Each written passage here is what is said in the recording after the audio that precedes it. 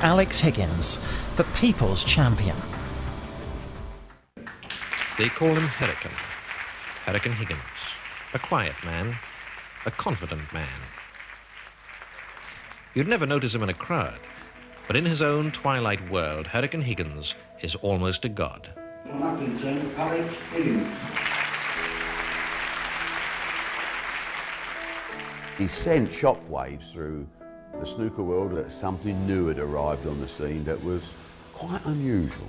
He just loved to play, he just loved to entertain, he just loved the buzz. It was great to watch it. He went out on a limb just to give people a type of entertainment that they'd never had before. Going in. Oh, the crowd will love that. Did he bring shame on the sport? He did some bad things. Did he kill anyone? No. I was not necessarily his favourite person. He said that the next time I went back home to Northern Ireland, he'd have me shot. Could you face life without snooker, Alex? Could snooker face life without me?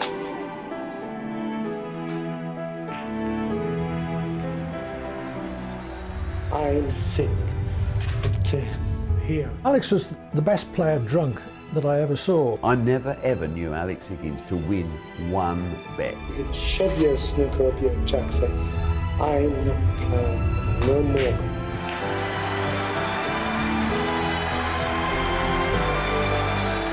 He was ahead of his time. If he was around now, someone like Simon Cowell, they'd be like, you know what, we need this man.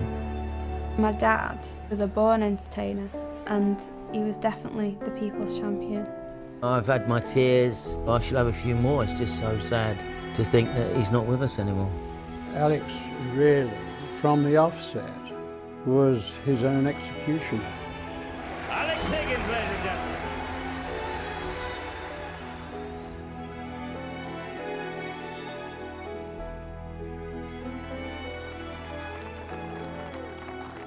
Alex Hurricane Higgins was found dead at the age of 61 on July the 24th, 2010 in Belfast, the city where he was born and where he grew up. Snooker came to pay its respects to the man who had blown a wind of revolution through their sport.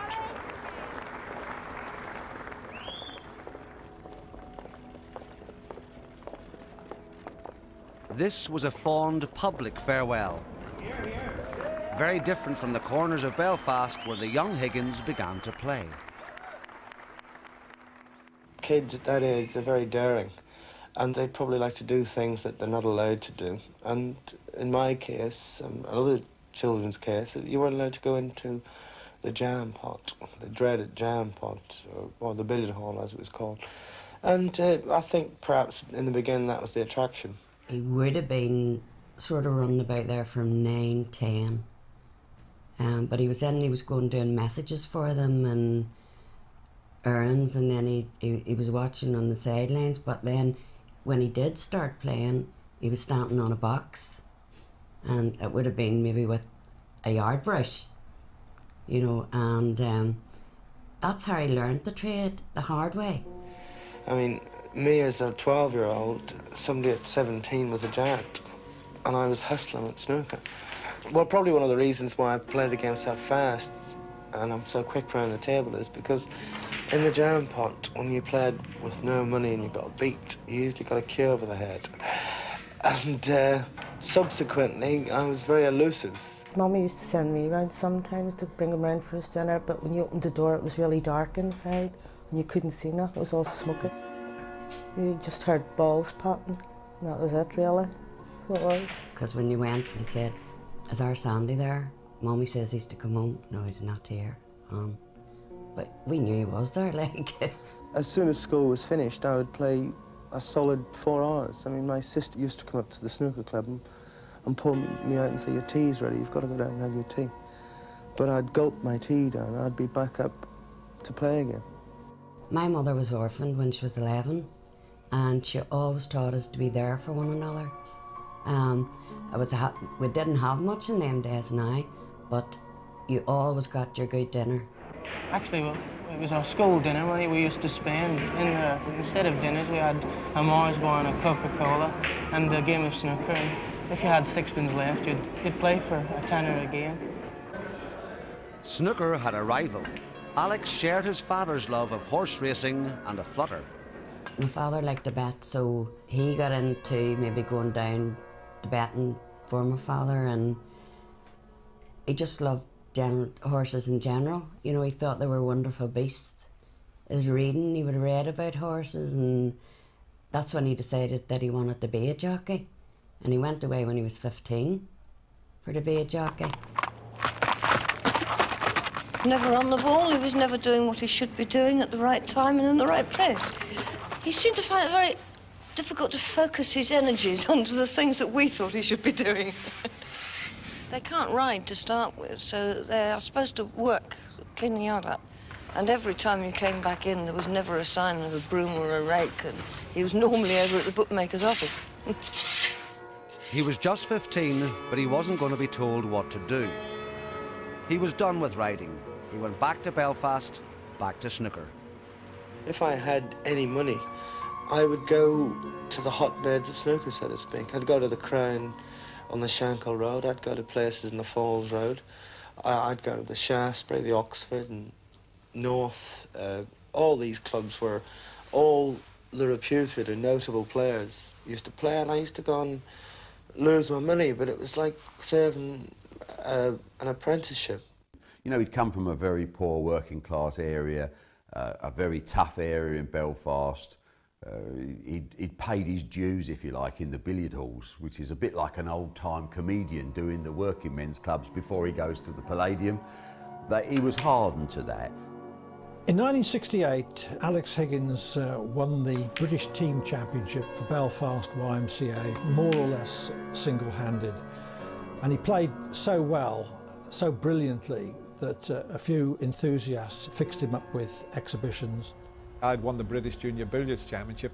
I'd been living in England for a year, and my club brought me back to Carlisle, and they brought Alex Higgins down from Belfast to play an exhibition in Gervin's club here. I was very nervous, and Alex arrived in the club. We were both 18 at the time, and we were out in the sticks here, and I thought, this is a cocky little fella coming from Belfast here. I wonder how good he is. And then when Alex started playing, I'd never seen anybody play the game quite like this. You could call that the luck of the Irish. He was so fast around the table, you know, hustle and bustle, and he was a bit special. When I won the world title in 1970 in London, while I'm waiting for them to make the presentations, suddenly I became aware of someone standing at my side. And yes, it was he, young Alex Higgins, 18-year-old. And he didn't say to me, well done for achieving your life's ambition. He said, I'm playing you in 3 months' time up on the northwest coast, and I'm going to bump you. Professional snooker is a sport that has been largely ignored by all but the most dedicated of followers. Hurricane Higgins, if he achieves his ambition, may change all that. Who knows? He could bring to snooker the same air of glamour and appeal that George Best has given to soccer. Nobody really knew anything much about the snooker game at the top. You know, it was just somewhere here for the boys to go to and play. We just thought maybe something the way you'd go to a youth club, you were going in and doing this. My father didn't know. He used to say that, oh, he's away playing that silly old game snooker. Snooker in the 60s was very much a folk sport. A lot of people played, but the professional game was virtually dead. The atmosphere in the match room was cathedral-like. The tranquility of the room itself was only disturbed by the click of the balls or somebody having a cough. Immaculate dress wear and high-polished shoes, etc. for evening sessions. To be honest, snooker was boring before he came on the scene. And I don't mean that to disparage any of the previous players, but they all played in a very sedate way. And it was sort of exemplified by Ted Lode's sort of whispering voice, and everybody sort of was a very relaxed thing, and suddenly in came this vibrant, young, excitable guy that they all thought, oh, he's gonna mess it up. And sometimes he did, but when he got it right, he was unbelievable. I remember the great Joe Davis saying that You know, how does he pot a ball? He's moving on the shot, he's lifting his head. But everything must have just come right when Alex made contact with that ball when he was at his best. His timing was just spot on. Alex Higgins took an Edwardian parlour game into the modern generation because snooker's a long game. If you're not really into the sport, it can be quite dull, particularly when there's safety play or Cliff Thornburn's playing or whatever. Higgins, you couldn't take your eyes off him. He was twitching, he was drinking, he was smoking, he was, you know, he was round the table. He was just mesmerising to watch. It was soon time to leave Belfast again, not as a wannabe jockey now, but as snooker's one-man revolution. He came to England in 1971 under the auspices of John Spencer, who in fact persuaded him to turn professional. Blackburn was the first area that he arrived in, but I remember on Preston New Road, not far from where I used to live, we did find a little sort of flat for him there. At that time I was working with the television domestic appliance company, and I got a TV, installed the TV for him, and that was it, off he went. Higgins was 22 years old, young, brash and fast. During the game he made a break of 67, and a voice came out of the audience which said 67 in 1 minute 34 seconds. Now that is the first time I've ever heard of time put to potting balls, and I thought, how fantastic. I mean, it's a showman's game. So I potted the last red, and I turned around to the audience and I said, 1 red, 1 second. You know, beat that, you little what have you say. Yes. A lot of people might claim to have given Alex the Hurricane nickname, but it was John Taylor in Blackburn, no relation to myself, who used to write a column in the local paper under Cuman. And when he seen Alex play, it was him who gave him the nickname Hurricane. And sure enough, that remained with him for the rest of his life. He played like what they called him, like a hurricane. He just whizzed round the table and he done things that nobody expected him to do. He was unpredictable. They said he'll never get that and he would go and do it. Is that right? He was just so magnetic, you couldn't take your eyes off him. In Blackburn there was a couple of local businessmen who owned bingo clubs. John McLaughlin and Jack Leeming they were called. And they played a bit of snooker themselves just for fun. And they thought that they were saying something a bit special, and they took Alex under their wing. His live possessions, as I saw them, I asked him what he got, and he said, I'm stood here, and I've got my cue, and that's all I need. I remember Alex playing for cigarettes and a meat pie for his lunch. He had no money at all. And they got him sorted out, got him nicely dressed, bought him loads of clothes. I remember they sent him to the dentist, and he had all his teeth sorted out. And they managed Alex for a few years and arranged an awful lot of matches, exhibition matches, and he used to play against John Spencer and Ray Reardon. They were the big names at the time. And his first World Championship in 1972, he played the great John Spencer in the final. In those days, staid, steady snooker attracted little media attention. Higgins was about to strip away its shyness. How would you sum up your position in the snooker world today? I would say at this time I'm in the top 2. And after next week in Birmingham, I think I'll be the top 1. It was his first year as a professional, his first World Championship, and here he was in the final. The 1972 World Final was about as different from what we expect at the Crucible as it's possible to imagine. It took place in a down-at-heel British Legion, now demolished, on the outskirts of Birmingham. The only lighting was the upturned trough-type shade over the table. The tiered seating was on beer crates. The ladies, I remember, was ruthlessly appropriated by hordes of gents. The place was packed out for a week. On the second evening there was a power cut because there was a miners' strike on at the time. They brought in a mobile generator. Amidst all this, Higgins produced an absolutely magical Thursday evening session. It was a week's match. The score was 21-all at the time, and he ran through Spencer 6-0, and he won by 6 frames at the end. And That was a session which saw Higgins at his most inspired, a virtuoso exhibition. It's just a shame there was no telly. Actually, at this moment, I think I'm in a bit of a daze, although I think I'm just starting to come out of it, you know, and realise that I'm the world champion. Nothing in snooker was sacred now. The sport had just crowned its youngest world champion ever. I obviously grew up knowing all about Alex Higgins. Everybody in Ireland knew about him. He was this inimitable individual who had a flair about him, who was really exciting, who was sexy and young, and he brought all the things to the game that we hadn't seen before. The prize money for the world champion of 1972? £400. And this was the only tournament in town. The world's finest players had to make their money on tour, going from club to club for exhibition matches. The man who took the snooker world by storm by winning the World Professional Championship in his very first year as a pro, ladies and gentlemen, the Irish Hurricane himself, Alex Higgins!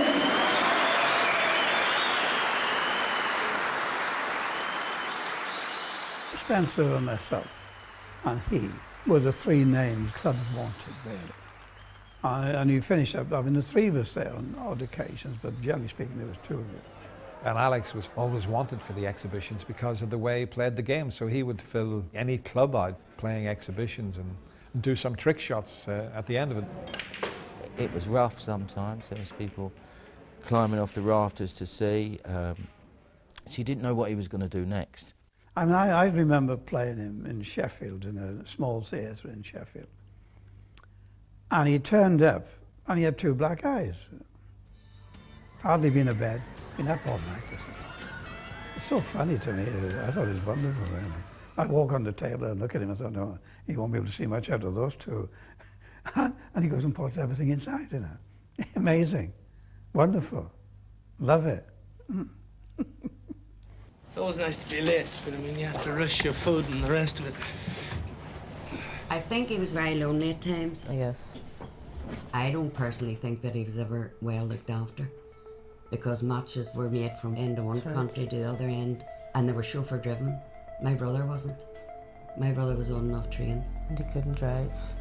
So I think he was mistreated in many ways over the years. Very much so. I've got to get going, babe. Sorry. Look, I haven't been home for 3 days. Just 3, please. 4 days. Good night, everyone. Snooker was about to be relaunched in a brand new vehicle, colour television. And first of all, let's meet Alex Higgins. And his opponent, Doug Mountjoy. In comes referee Sidney Lee, and your commentator is Ted Lowe. From Ireland, Alex Hurricane Higgins. This was a whole new world of snooker, and the star of the spectacle, the Hurricane. Everybody knows they'll be shooting when he gets into town. 'Cause everywhere he goes, trouble always seems to follow him around. His reputation's that of the fastest gun. Across the nation, the Cuban to take him on. This is game, rolling fame, and his name is the Hurricane. Hot shot. When Alex Higgins burst on the scene, he was the breath of fresh air that the game had sort of wanted. He was a major player in bringing about and changing the perception of snooker. He was ahead of his time. You know, if he was around now, someone like Barry Hearn and Simon Cowell, they'd be like, you know what, we need this man. That's why he was the jewel in the crown for so long. He was the sort of guy that everybody wanted to watch.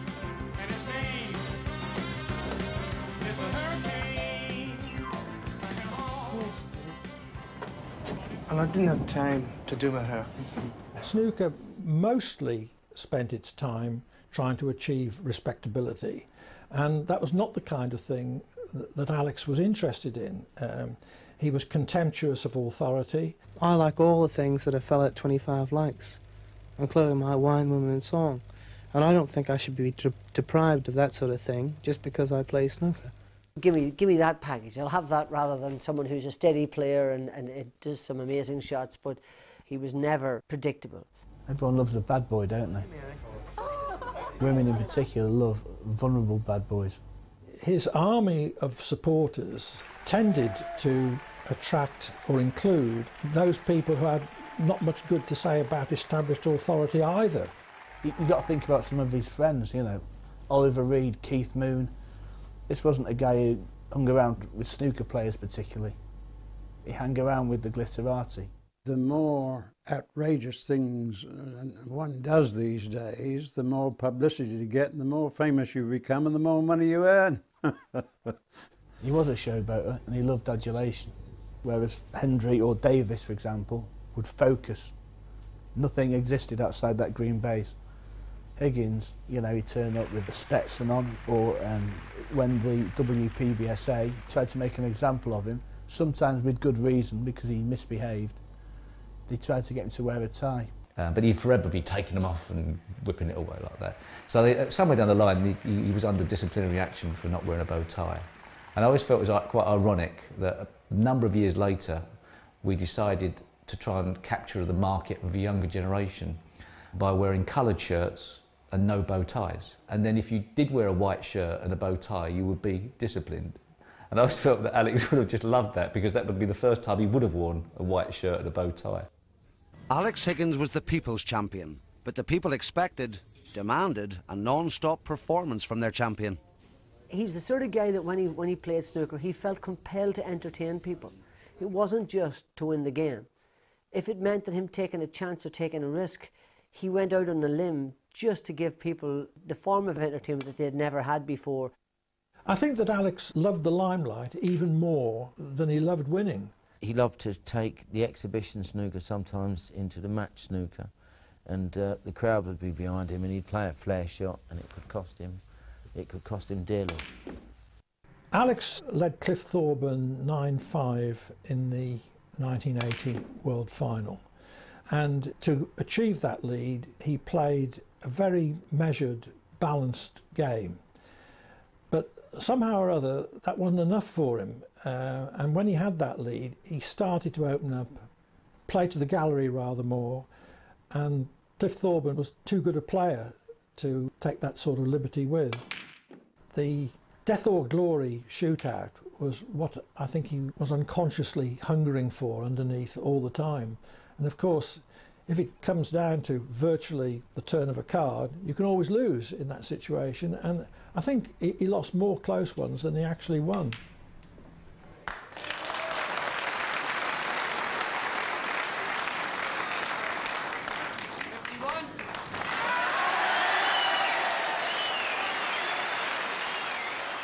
The 80 World Championships is a good example where he was looking to shock. He was looking to amaze you, and he weren't fighting Joe Frazier, but it was the same feeling in his head. He didn't just want to win, he wanted to win it his way. Alex, a tribute from a champion there, and you know what the crowd think about it, but you must at the moment be the most disappointed man in the world. I've had disappointments before, but I'll bounce back. The thing is, I lost the match, really, the third session, when I was 7-3 in front. My old crowd pleasing bit came back again. Yes. But it's hard to live with. But I mean, I do, but I'll bounce. He was a player of great moments competitively rather than a great player in terms of consistency. But that was part of his attraction, because you never quite knew what was coming next. In the new age of snooker, there would soon be a fresh crop of outrageous talents. Cue Jimmy White in the semi-final of the World Championship of 1982 when the whirlwind met the hurricane. Jimmy and Alex are absolute best friends. They loved each other. And it's very hard when you're playing your best friend. You know, Jimmy modelled his game on Alex. I was watching him putting these drinks down and I was thinking, well, you know, this has got to be in my favour somewhere along the line, but he produced. Jimmy looked like he might win the world title that year. Probably was favourite. Do you get the feeling, Jack, this could be the winning break? 13. They reckon it was one of the greatest matches ever. You know, I didn't have any safety game at the time. I was just going for everything. And that really is a delightful shot to get around the angles, getting on the right side of all the reds. I was just pleased to be playing him. You know, I was just delighted to be playing my hero in the World Championship. So Alex breathes again. 59 points in front now. And still enough points on the table for Alex, if he can just take his opportunity. I think he only played his best when he was back to the wall, the pressure was on, nobody thought he had a chance, and he would somehow manage to get his way out of trouble.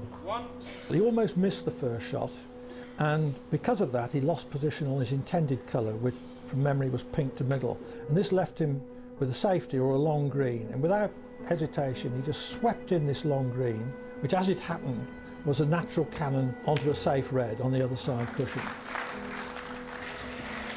Fantastic long green he potted there. That was the only time he didn't drink, was when he was on the table. When you talk about perfect clearance, was far from it. That's what made it so exciting, because till he got to the last thread, he lost position on every shot.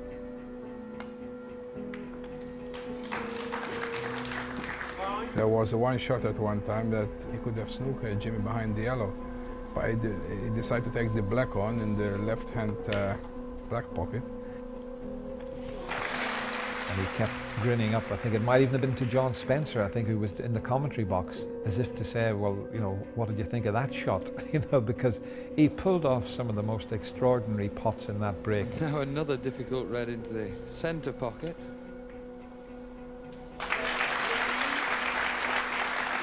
And he asked the referee on a number of occasions, you know, what's left, and then he would work it out, and then he would swing around the table and look into the audience and wink and smile. It was great. It was great to watch. It was another element to snooker that we hadn't seen before. And later in that break, he played another extraordinary shot. It was a screw back from the blue, which was on its spot. And Alex not able to afford any mistakes, or else it could be the end of the match.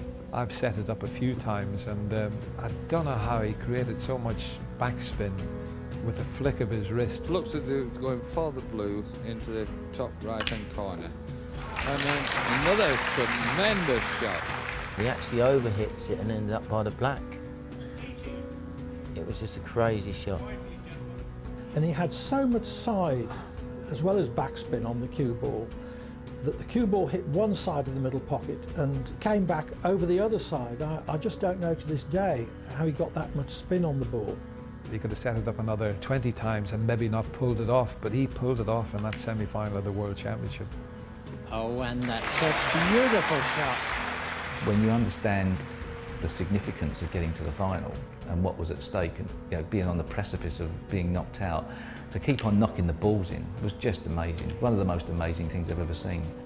27. I've watched it a dozen times, 20 times, and there's still 5 or 6 balls that still shock me, having watched tens of thousands of frames of snooker. I'm feeling nervous for him, Jack. I think if he clears this, this would be the break of the tournament. 35. And here we have the colours on their spots. Yes, Jack, all easy shots these normally, but every one a pressure shot in this situation. Looking back at it now, it's just a phenomenal break. I've seen it 100 times and it's still amazing break under the circumstances. Just has to hold it together for 5 more shots. Tremendous break, this. He's on the blue here for the blue, pink and black. I'm sure everything looks really easy to him now after the miracle shots he's produced. Beautifully on the pink, and he needs the pink and the black. And he's on the black. 62. And what a fabulous break if he knocks this black in. Oh, marvellous! He just swaggered back to his seat and he just gave the press box a wink, and I was like, Alex, you still got another frame to win. But the confidence of the man was if to say, you know what, that was good. And it was like, you know what, I'm going to win the next frame. You know what, I'm going to win the World Championship. To me, that's the biggest memories I've got. Not just Alex, but in a snooker. You couldn't script that. Yeah, that was amazing clearance. I look like I've been hit by a train there, but it was one of the best games I've ever been involved in, and they reckon one of the best clearances ever. I definitely agree with that. So Jimmy White concedes. And what a splendid finish. And a truly, truly superb semi-final. So the People's player now has a chance to really be the People's champion. Not only did he produce the most amazing clearance ever, it will never be matched, but he was also able to go on and win the last frame. After 10 years, he was about to reclaim a title that he really wanted to win every year, and perhaps in some ways wanted to win it so much that his character wouldn't allow him to play a game to win it. That's a real statement on Alex Higgins, that although it meant everything in the world to him, he would still not change the way he played. I don't think there's one snooker player that you would meet wouldn't say that that's the best clearance ever. I'm aghast, or I just don't even know why I'm playing so well, because it was only about a month ago that John Spencer beat me 6-0 in the Highland Masters, and to be perfectly honest, I haven't practiced at all. So it's a mystery to me why, at this time, I've suddenly started to play so well. Of course, there was still the final. 10 years after beating John Spencer for his one and only world title, could he now do it again against Ray Reardon? After Alex had got through to the final, having beaten Jimmy White, I still expected Ray Reardon to beat Alex, because Ray was 6 times a world champion. You know, Alex had only won it the once. And for Ray to get to the final, it was big news as well, because he possibly, you could argue, the twilight of his career. So they both had reasons to want to win it. I watched that bit, but Anne and Mommy were hiding up the stairs. They couldn't watch the television, so they couldn't. No, I couldn't. Now and again you come down to peep, so you did, but it was just too much for me and my mommy. I think it was just all the way through was a feeling of he could do this. And it's 10 years since he won it, you know. Because you didn't know what really he was going to do next.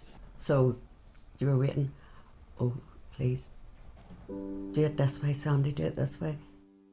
He actually didn't entertain so much in that final. He was a bit more tactical. He was nip and tuck right throughout, really. He got up to 15-12 in front on the last day. And then I won the 3 frames before the end of the first session in the evening, and we'd gone 15-all. It was 15-all, and then Alex played 3 very good frames. He did win it again in a kind of dramatic way that he liked to win. In fact, he knocked the lot in the last frame, total clearance. Excellent. But nothing, couldn't do anything about that, no. I'd like to think that Alex wanted just to stamp himself one way or the other as a great, great player. And I think he felt, if I have to compromise my attacking play, I want to win.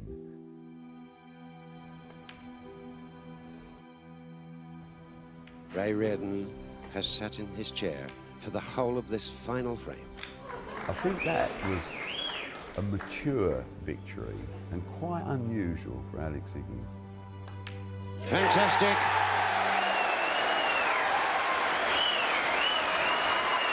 And the Embassy World Snooker Champion for 1982 is Alex Higgins. It was an amazing achievement after a 10-year gap to lift the world title again. Completely exhausted is Higgins. I remember watching the 82 final where he beat Ray Reardon, and I remember specifically the end when his wife Lynn came in with their little blonde baby who was gorgeous. And I think we all remember the bit at the end when it was "my baby, give me my baby," you know. And that was a beautiful bit of publicity, wasn't it? It was a pinnacle of Alex's career.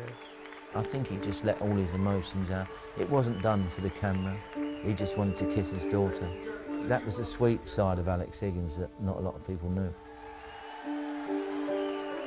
There's not many people my age who can have a moment that's captured in time with your mum and dad. And I just think that it shows how emotional my dad was when he was kind of crumpling the cheque up and he just wanted me to come on. I think that he was so happy about winning the title, and he just wanted to celebrate it with us. He did play from the heart, and when you're doing something at that level, when it's all finished, then you revert back to the things you love. So those moments of calling for his family were, yeah, those tears were genuine. They weren't for the crowd. He was an emotional person anyway, you know, away from the snooker. He would have been quite emotional, and he could cry, you know, so I would say it just was a build-up of everything and just real happiness that he had achieved it.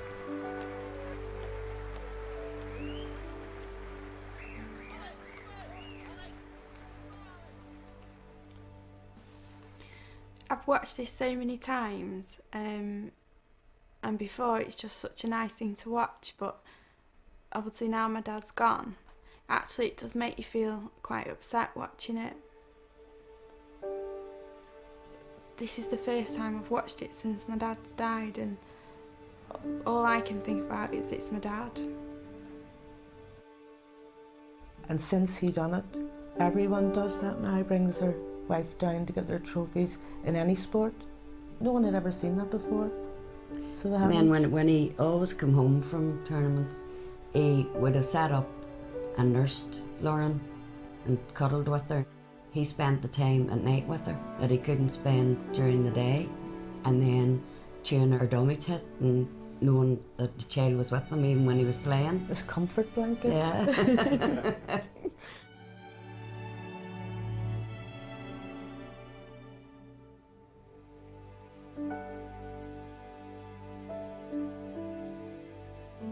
Ladies and gentlemen, new world champion, Alex Higgins. It was a tremendous thrill for him, obviously. I remember him saying afterwards, this will set Lynn and Lauren up for life.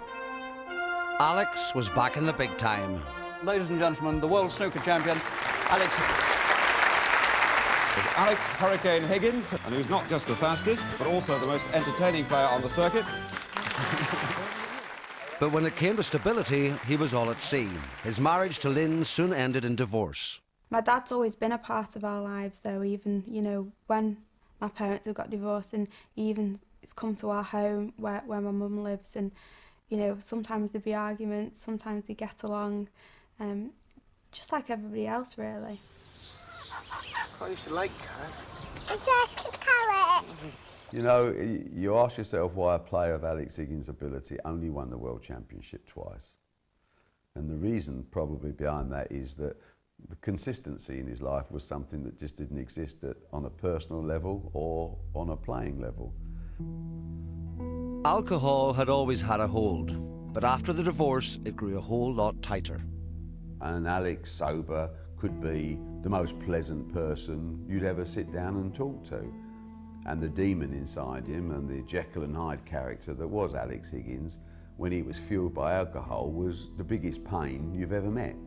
Maybe it was a little bit of frustration at times because Alex was only playing 50% of what he used to play, and sometimes it's a bit hard to take that. The distractions had a damaging effect on his game, and this was no time to be missing out.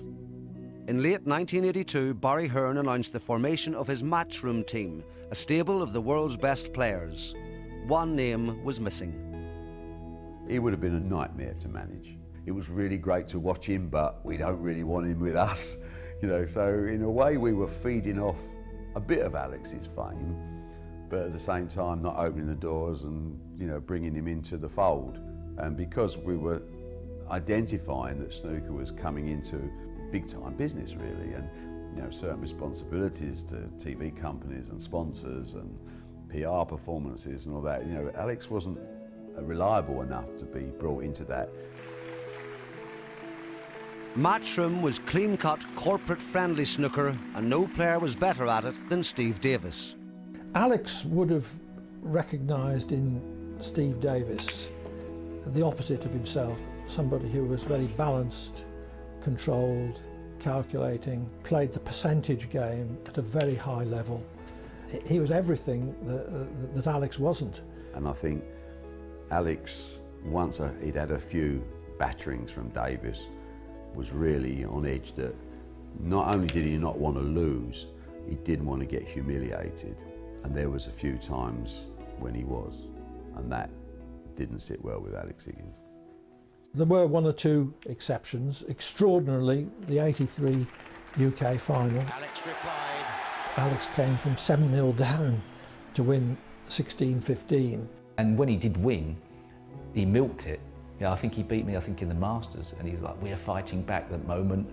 And you know, he loved the fact that they were all coming forward to it, and he'd shake hands with them all night long.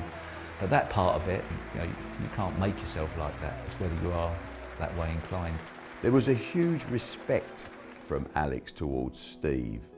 I'm very, very pleased to have won. I mean, evidently there's no love lost between Steve and I, but equally I think we both appreciate each other's talents. He is a very hard... Coupled with probably an intense dislike of the success he'd had, playing the game in an entirely different way to the way that Alex thought the game should be played. If I keep this up, no more 7-frame starts. Anyway... I don't know what he thought of me as a person. To be quite honest, it wouldn't really be something that was a problem, even if he thought I was the most boring person in the world. Obviously no smoke without fire, but he probably felt as if I didn't play the game with enough panache and in the cavalier style of, say, Jimmy or himself. Now I know what I can become, and it's just a matter of discipline all the way around. And well, I think I've sort of proved it today. Gentlemen, thank you for a tremendous game of snooker. It was incredible, wasn't it? Another handshake. I think Steve was physically frightened of Alex because of the uncertainty of what he was going to do and who he was. I think the only time we were ever together for any length of time was on an early flight over to Canada. And I was so nervous on the flight, having to spend 7 or 8 hours on a plane, trapped with Alex. He probably felt the same way. I knocked a beer all over me. I don't know, I was a gibbering wreck. And he was so nice, you know, because it was a mode he was okay in. And we had a good chat. You know, I felt like it was a different person. But then, of course, a few more beers later, by the end of the flight, perhaps it was a different story. On a snooker level, there was a lot of mutual respect, but you can't imagine the difference in personality between the two. I think because Steve was established in those mid-term, mid-80s and early 90s as unquestionably the world #1, you know, Alex wanted to be the world #1, and he wanted people to give him the attention and the acclaim that is bestowed on a #1. I'm sick of all the honey and the vitamin pills and all the rest. I did everything right and I got stuffed, you know what I mean? You know, and I haven't had a vodka for 8 weeks, you know what I mean? And I think the game's not straight, you know, and what's gone wrong? The fire still burned, but consistency was the new mantra. The champion of inconsistency lost more frequently. His frustrations grew, and so did his addictions to booze and betting. Well, Alex was the best player drunk that I ever saw, but sometimes his game was out of control because of it. People might say, oh, look, he's drinking orange squash. Well, yes, he was, but there was plenty of vodka in it as well. My dad never got up in the morning and had to start drinking. My dad was more of a binge drinker, and I think that was due to as well the type of work that he did, you know, and he went to events in the evening. But I think his gambling was worse than his alcohol. He loved gambling. I never ever knew Alex Higgins to win one bet. He lost every single time. I used to do my money in regular, never used to win. One time I heard he put an obscene amount of money on the horses. And I'm sure that wasn't the only time that he put obscene amounts of money on. I don't think he won many though, that's the problem. But he still enjoyed it and he still carried on. I remember him at Royal Ascot, and we were talking in the days when £20,000 was probably worth, I don't know, £250,000, and you know, and he would be betting that type of money on races all over the place, because he would come racing with pocket loads. There was a new habit, losing, and here was one very bad loser. He was the worst loser you've ever seen. No one beat him. It was the run of the bulls, but that was the way it was. But after half an hour or so of moaning and sacking everybody around him, he was back to normal. There was always a sense of threat in the air when we were in Alex's company. And particularly when he'd lost, it wasn't good to be in the same hotel bar late at night as he was. It all came to a head at the 1986 UK Championship. Somebody arrived breathlessly with the news that Alex had headbutted the tournament director, Paul Hatherall. So all of us swarmed down the stairs, and there is Alex just outside the tournament office, demented and flailing, an awful scrum going on. It was just crazy. We was there. We was in the other room. He'd had some sort of argument with Paul Averill, I think the guy's name was, but there were some other issues going on, and Paul Averill come in and said, like, you've got to do this drug test. And apparently he just flipped, and he headbutted him, apparently. I'm sure there was words said, and something triggered something in Alex, and once it triggered, that was it. All bets were off, he's out of control, and he's going to do anything. And he's going to do the first thing that comes into his head. Goes back to the old jam pot days, you know, bosh, have one of those. And you think afterwards, where did that come from? But it's Higgins. That was him just snapping. That was one of the worst things he ever done. He did regret doing that. Tonight, in bizarre headgear, Higgins emerged from his house to talk about the day's events. I've been to see the police today about allegations that were made against me, and they are pending. And the ideal thing is that I turn around and have to wait the outcome. Oh, my phone. Golly gosh.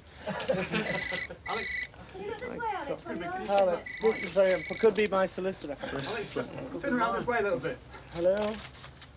Business going well. Send more money. Alex, this way. It's Sid. Yes. Could you face life without snooker, Alex? No more questions. Could snooker face life without me?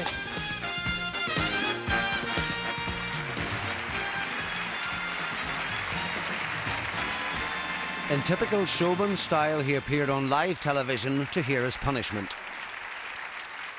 The bad boy of snooker gets dragged up in front of his peers. What have they done to him?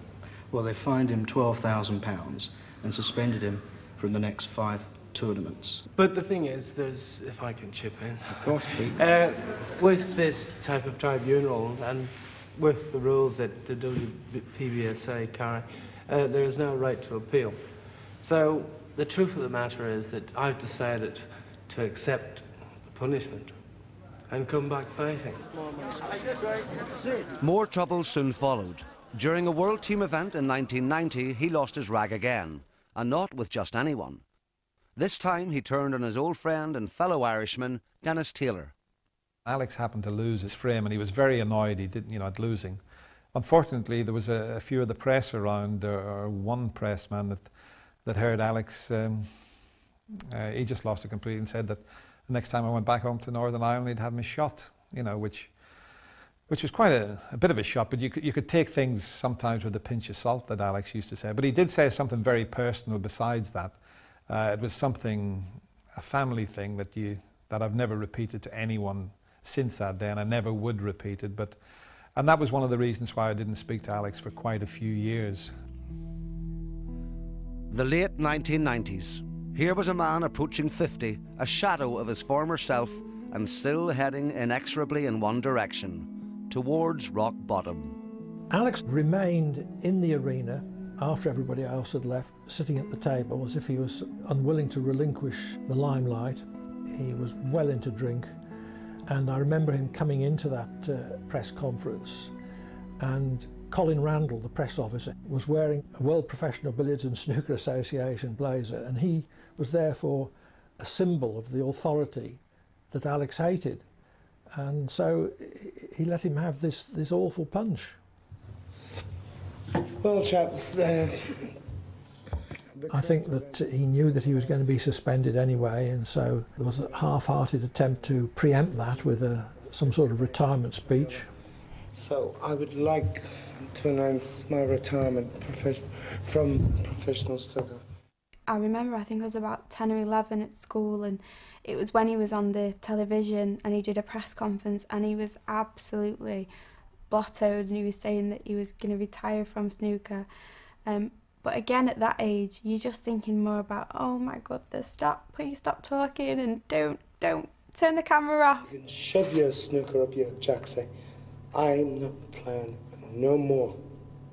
And it's not so great, it's nothing, it's the truth. Because the Hurricane doesn't want to be part of this tribe anymore. No disregard to the Northern people, because they like tribe. I like it as well. I don't want to play anymore. Just, oh no, don't say that. that was him. He just didn't. He just told it as it was, the truth, and that's what the interview was about. Not only is it a corrupt game, it's also. Oh. Alex, when did you take? Excuse me, I haven't finished. I remember that press conference. I have not finished. There were one or two nuggets of truth tucked away in his rambling. Rock on, Tommy. I think he was ill-treated at times by the snooker establishment, but he was just cutting a very pathetic figure. I was supposed to be the stalwart of the game, the guy that took all the brunt, or the kid that took all the brunt is absolutely sick up to here and further about taking all the shit, and I'm not prepared to take it any longer. No more snooker for the Hurricane. Well, obviously he can't physically hit an official, so something had to happen to him. Banned for 12 months, the Hurricane had blown itself out. The force of nature was utterly spent. That was sort of the finish of him trying to play competitive snooker. If you fall out the top 16, top 32, you've got to qualify, you know, everyone's entitled to have their place. I don't think he was humiliated, I think it was more frustration because the crowds wasn't there. There's only small booths, you can only hold 10, 20 people. So he found it hard to adapt.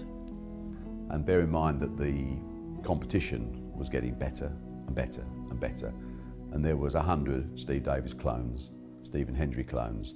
It's very difficult for someone like Alex Higgins to recapture the days of '72 when there was just a handful of people in the World Championships and they were the old guard and Alex could be the new, young, brave renegade. It was in disputes over money and managements, and he stopped practicing, so he didn't really do the exhibitions. And when he'd done the exhibitions, because he'd not been practicing, he couldn't entertain, and because he couldn't entertain, he got frustrated. And also the follow-on to that is the promoters didn't want to know. There was no happy ending to the story of Alex Hurricane Higgins.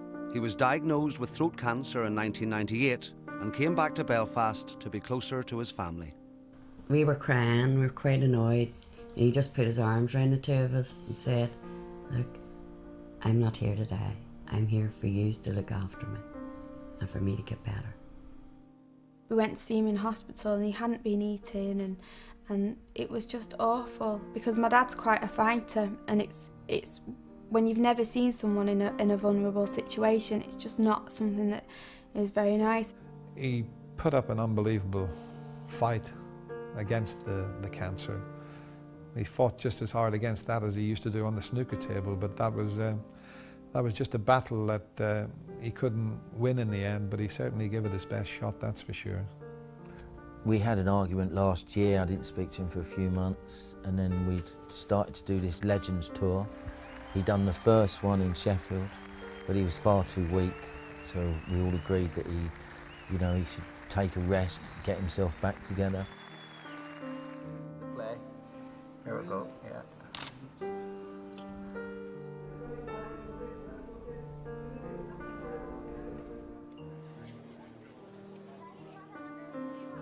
He did have a lot of scarring from his radiotherapy, which did affect him. You know, it made him not be able to swallow. It obviously damaged his teeth, so he couldn't eat properly. But, you know, my dad didn't give in.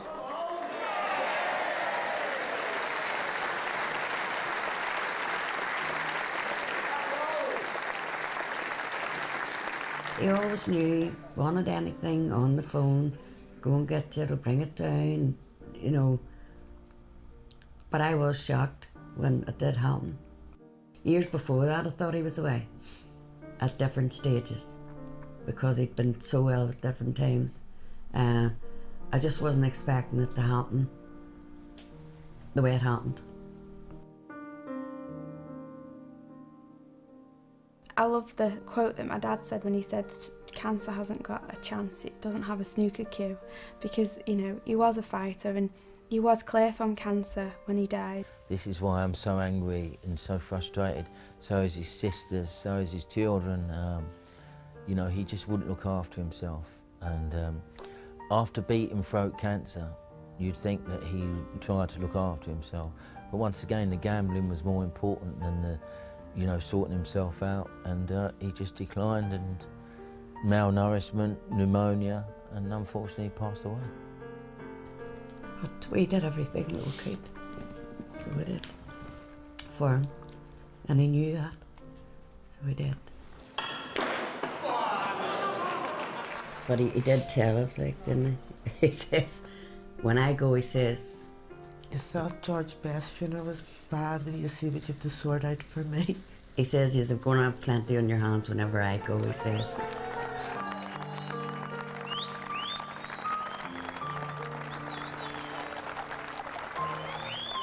The way Belfast came out for my dad's funeral was absolutely amazing, and you know, it was so emotional to go through the streets. There was happiness, there was sadness, there was a whole lot of mixed emotions. The clapping went on for at least 20 minutes from the house to the actual church. It was amazing.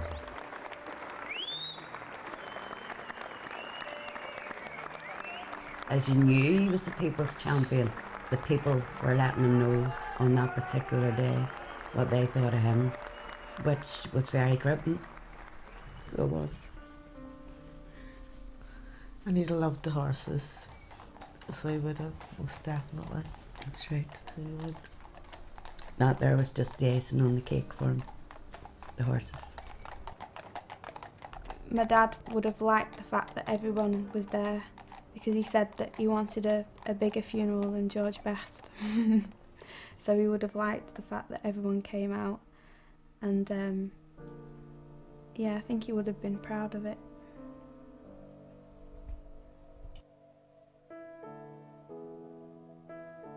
The public decides who its heroes are going to be, and Alex was one of them. When they made Alex Higgins, they threw away the mould. He was a bit unique as a snooker player, and he certainly was unique as a human being as well.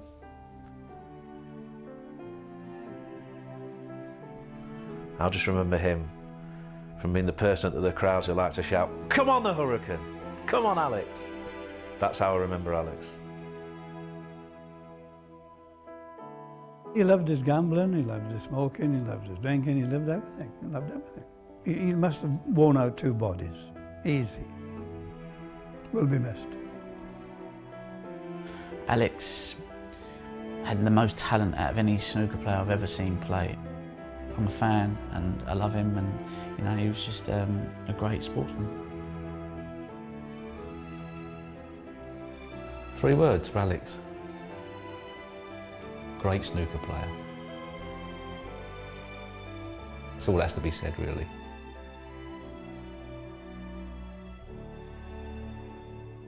Frustrating,